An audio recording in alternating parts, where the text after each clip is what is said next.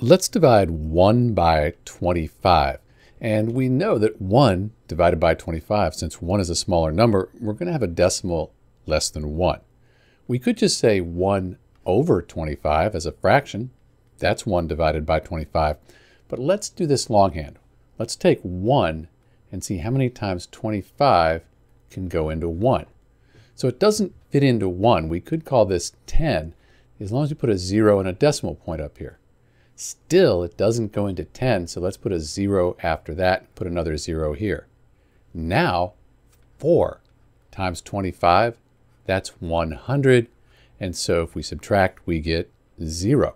So we could say that 1 divided by 25 equals 0.04 as a decimal.